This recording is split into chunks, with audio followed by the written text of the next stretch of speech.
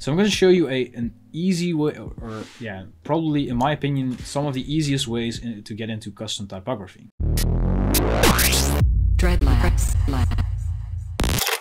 I'm going to make a baseline for where we want the R to end up. So somewhere like here. And what I'm going to do now is basically distort these texts in order to rotate them around the head a little bit. So I'm going to do that by going to Edit, Transform, Warp. And I'm just going to go and drag these down.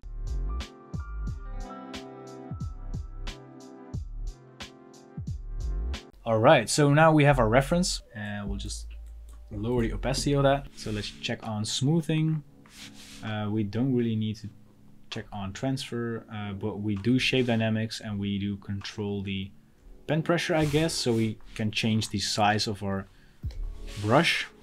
So the harder I press on my tablet, the larger the brush becomes. Anyways, let's take a look at the reference one more time. So it has like these squiggly lines. So it's a little bit psychedelic, so yeah, we'll try to keep that in mind. So we want to try to keep these hard edges if I'm doing a corner. So I don't want to do these rounded edges. Maybe at some places where it is actually in the letter. So I don't really have an example. Yeah, maybe here, like we're not going to make the letter D like this. But yeah, I don't want to do the E like this, because then it's going to be more of a tribal thing, right? See?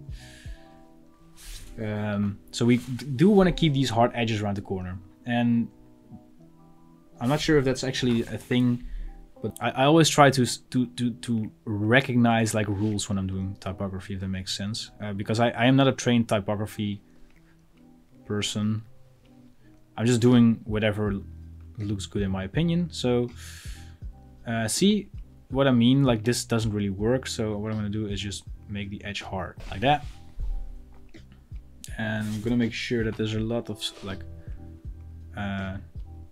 space in here. We do have all the space to lower the point of the F here if we want to, and I think I don't want to do that because otherwise there's going to be a lot of empty room in here.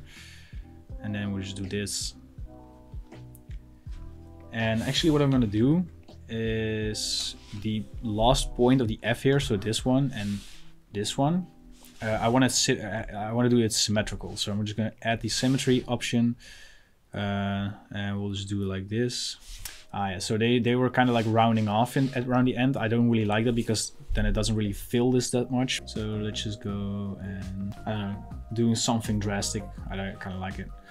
Maybe a little bit less. So maybe I would like go to here. So let's just put this guy up. Make sure that the edge is hard. Don't want to make these too thin.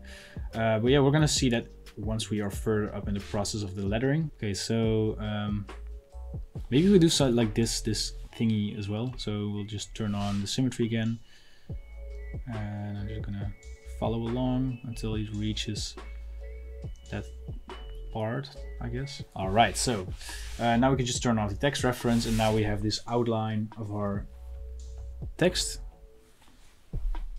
And now we can just lower the opacity on this. For the sake of this live stream, because we're in an hour and 50 minutes now, I think I'm just gonna, like if I do this for a client, I have this thing, like I refine sketch like over and over and over again. But for the sake of this live stream, I'm not gonna sit there for 8 hours because I still need to grab something to eat.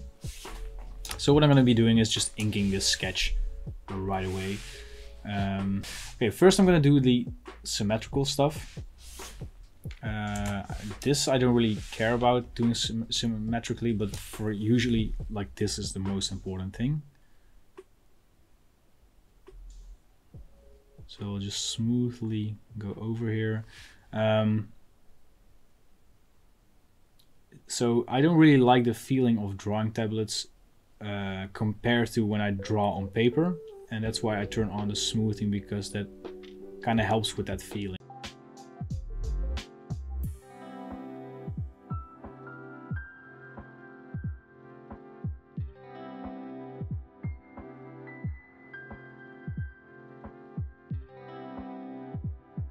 So what I'm going to be doing is actually fill all of these guys up.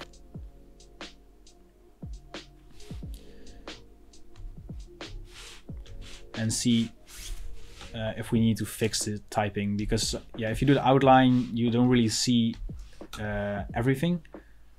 So for example, there might be some parts that are a little bit too thick or too thin. For example, here in the letter D, I think this line is just a little bit too small, so let's just do it like this. What else? Usually what I would do if I had to make this like into a vector logo or whatever, I would of course fine-tune these edges here and make these sharp and stuff like that. But since we're going to use the same effect that you can see on the header, I think it's going to be rounded off anyways if we look at the dots and stuff right here because of the stamp filter. So I'm not going to do that, and it's also because it saves time, of course. And that's what we just talked about. We do like saving time as graphic designers, right guys?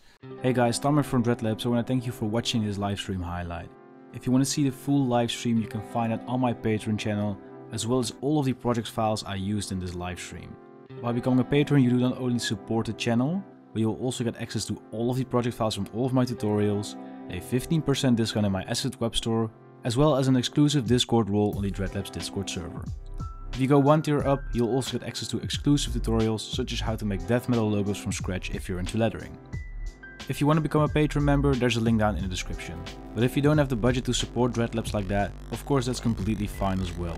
Leaving a like, comment and a subscribe if you haven't already helps out a lot. I hope you enjoyed this livestream highlight, and if you want to see more of them, let me know in the comments. See you later.